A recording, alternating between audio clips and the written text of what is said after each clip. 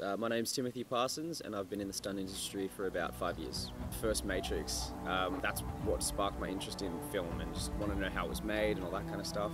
Getting the DVD extras and looking at all the action. I was an extra on a commercial and there was a guy snowboarding off the side of a house, and that was the first time I ever talked to a stunt coordinator and found out about the MEA grading. And so with their MEA grading procedure, so you just need to show proficiency in about 5 different categories.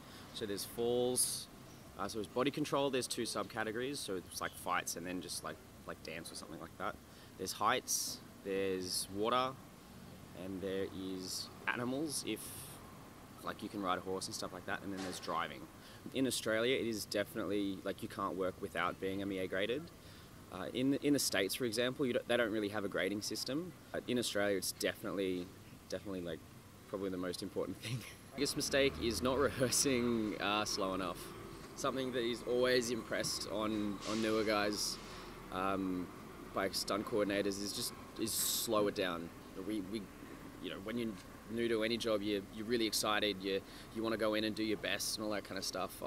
Probably one of my biggest rookie mistakes was we were rehearsing just a small fight for a TV show, and it was like my first day. I was really excited, and I was asked to do a roundhouse kick, really basic kick, and I did it so hard during the rehearsal that I just slipped off my own feet and landed on my butt in front of the director, the producer, the DOP, and everyone's a case on I think it was Hangover 2. It was really well publicised. A stunt performer, there was a head-on collision. Basically, his head got cleaned up by a truck. He survived, very luckily, but he wasn't able to do stunts anymore just because that injury just stopped him from being able to work, at the mental capacity that you'd need. I've seen some pretty bad injuries, but it was all during training, like knees going the other way and all that kind of stuff.